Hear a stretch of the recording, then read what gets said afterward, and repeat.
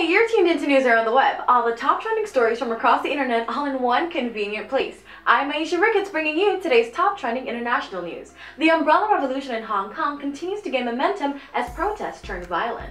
So, brief history lesson. After China took control of the island of Hong Kong from the British in 1997, it agreed to a policy of one country, two systems that allowed the city a high degree of control over its own affairs and kept in place liberties unseen on the mainland. It also promised the city's leaders would eventually be chosen through universal suffrage. So it should be no surprise that mass protests have broken out in Hong Kong in reaction to Beijing's decision last month to reject open nominations for candidates on the proposed guidelines for the first ever elections for Hong Kong's leader, promised for 2017.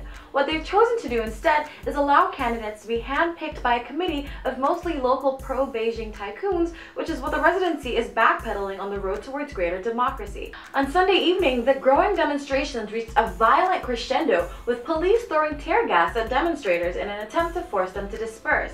They eventually withdrew, the police, and the government issued a statement asking the protesters to disperse peacefully. But first thing Monday morning, they were back. The demonstrators have taken to using umbrellas, plastic wrap, and other improvised defenses to protect themselves from the tear gas, and it's got their supporters calling their movement the Umbrella Revolution.